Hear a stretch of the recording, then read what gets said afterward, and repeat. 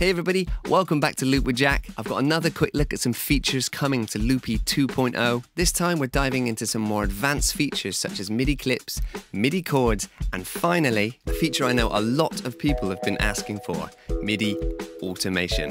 Let's get into it. Now to start with, let's take a look at the MIDI chords or MIDI one-shots. Down the bottom of my screen here, you can see I've got 7 blue colored MIDI chords that I've set up. So these are set up with Roman numerals to indicate which chord within the key you have. So to start with, let's just reset it to C major. I've got that mapped here, so when I play my keyboard, it will trigger the different MIDI chords. So in the case of C major, for example, we've got C, D minor, E minor, F major, G major, A minor, and B diminished. Now what's really cool is you can record these straight into a clip. Let me give you a quick example. If I press play, arm this orange clip.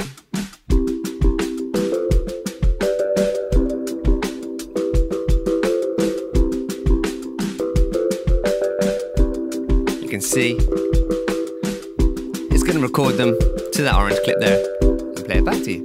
Pretty sweet.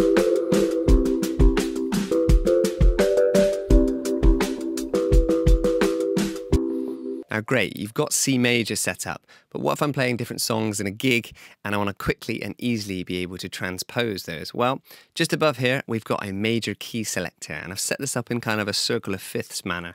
So you can see it's quite small, but we've got C here, then it's going to be G major, D major, E major, etc. So if say we want to switch to E major and then play, I don't know, a 1, 4, 5.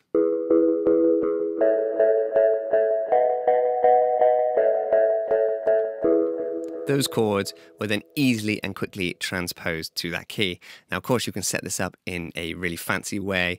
You could have all different types of chord progressions, extensions of those chords, etc. But pretty neat feature and something that I'm really excited to start using. So to give you a real-world example of how this might be useful, let's say you're doing a gig and you need to play the song Teenage Dirtbag. Now, that song is in the key of E, so we need to go across to E on our major key selector. The chord progression we need is a 1, 5, 1, 4. So let's record that in.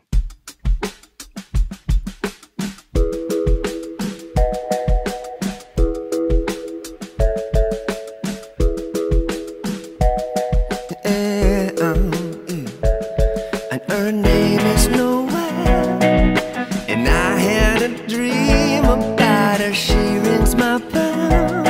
I got gym glasses now, and now oh how she rocks, and kids and 2 socks.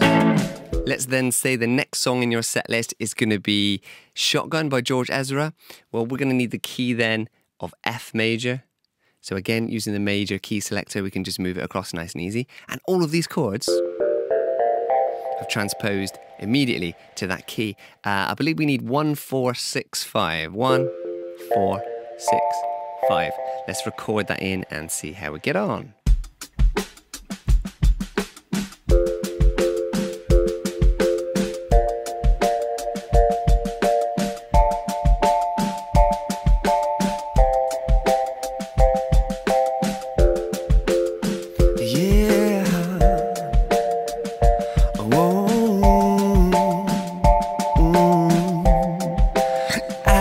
Riding shotgun underneath the hot sun, feeling like a song.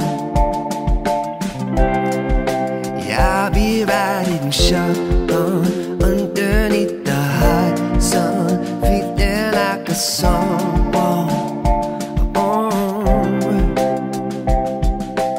Now also on screen you can see I've set up this reverb/high pass filter XY pad. I've got this set up to control a high pass filter, a wet dry knob inside the reverb, and a little bit of distortion depending on where it's located within the XY pad. Let me demonstrate if I press play.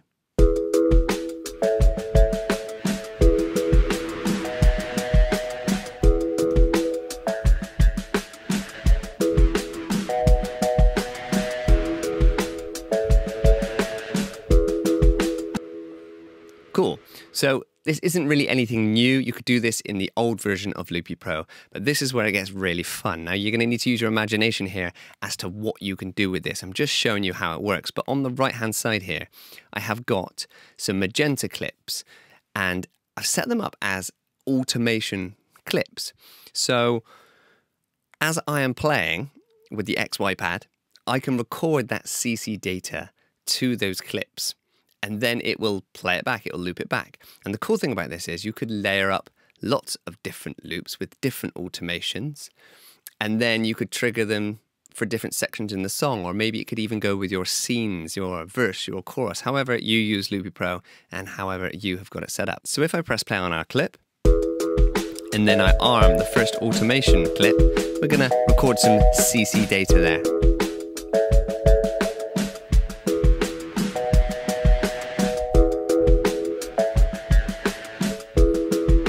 And you can see, it starts to loop that back, which is pretty awesome.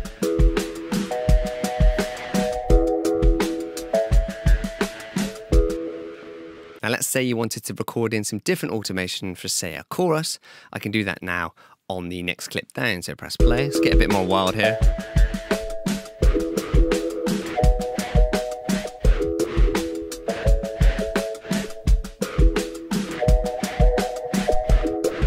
And I could arm the first automation, and when it's ready,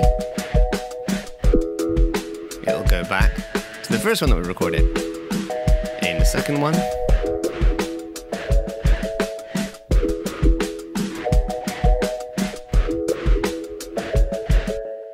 cool. So not the most musical example of how you might use it, but you can see it could be really useful in many different ways.